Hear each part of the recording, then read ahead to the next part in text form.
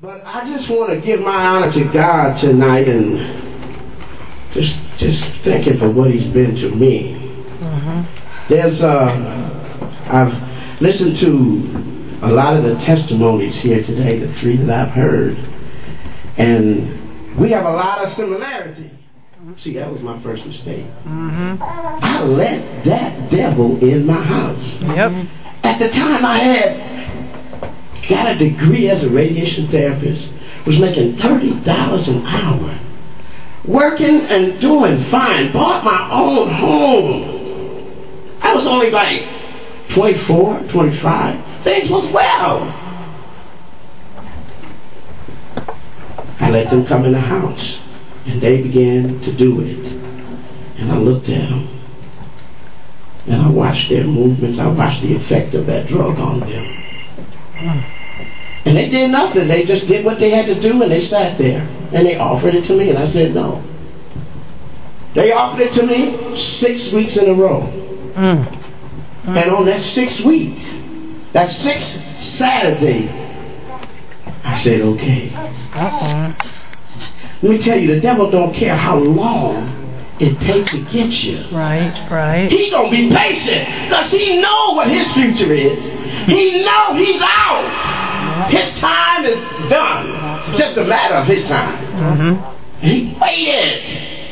Now I can see the whole picture now. Then I couldn't see. I was just part of the whole plot going along, and I did it. I didn't feel it the first time. I didn't feel it the second time.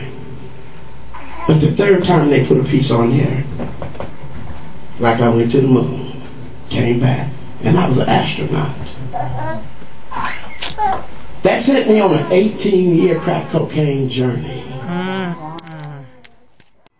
That was an old lady at Christmas time. And I've asked the Lord to forgive me for this.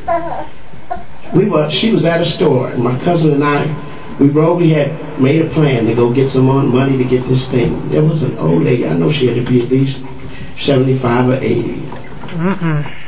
Don't y'all hate me for this, okay? I'm just telling you what that demon lady did. You know, and after he takes your self-esteem, you don't care. But this old lady came out of the store, and she had a purse, and she was walking. And my cousin was way down, because I was fast. He was parked way down the road, man, maybe about a quarter of a mile. So he couldn't be seen. That's what he told me. They won't be able to see the car. Man, think about that. And this lady came out, and she had her purse, and I grabbed her purse. And I went to running, headed for that car. And that lady didn't let that purse go. That old lady held on to that purse, and I was saying, let it go! Let it go! And I was dragging her on the ice. She still never let that purse go. And I mean, I got to have taken that lady a good 40 or 50 feet on that ground. And then I looked at the car, and he was pulling off. I let that lady's purse go. Because then it was about me getting away. My cousin was leaving me. Do you see what the devil will do with you? He'll get you in a predicament, and then he gonna leave you. People, you kill somebody, or you shoot somebody, or you go to jail. As soon as you in jail, you sitting in the cell. Why did I do that? Why did I do? Because he's gone now. He done used your body to do his deeds. That's right. We allow those things to happen. Satan has no power over you.